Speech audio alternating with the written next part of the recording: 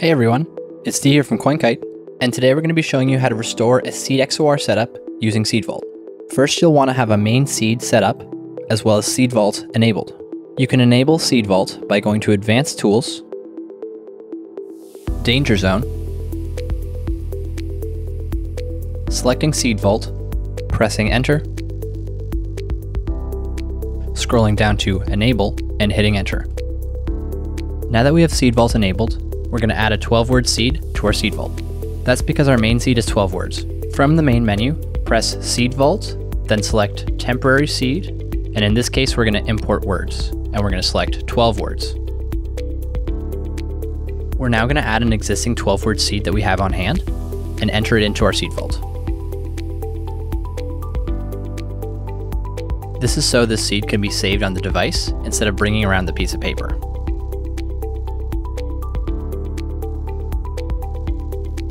Great, now we can press Enter to save. We're going to press 1 to store this temporary seed into our Seed Vault. This way, we can easily access it for our SeedXOR. Press Enter and you've successfully saved that seed to the Seed Vault. This seed is now active on this device, so we're going to hit Enter and go back to Restore Master. That way, we can combine our main seed and our Seed Vault seed into our SeedXOR.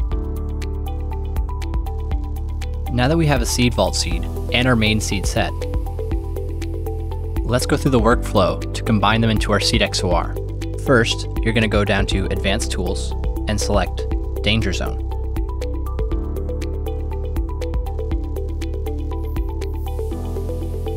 Now you're going to go to Seed Functions and select SeedXOR.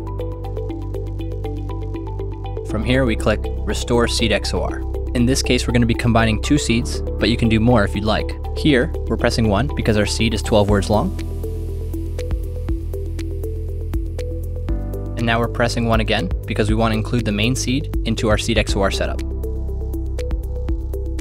Now we're selecting 2 because we have our Seed Vault seed that we want to include. Now we're going to press 1 to select the Seed Vault seed. You should see a check mark show up, then select Enter. At this point, we can add another 12-word seed if we want, but we're done, so we're going to select 2. The 2 seed words are now being combined to create the XOR wallet. You can now save this new wallet into your Seed Vault if you'd like, or you can just use it once by pressing Enter. And there you have it.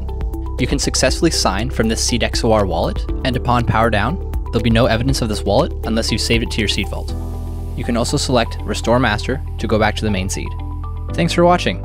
For more information or to make a purchase, go to coinkite.com.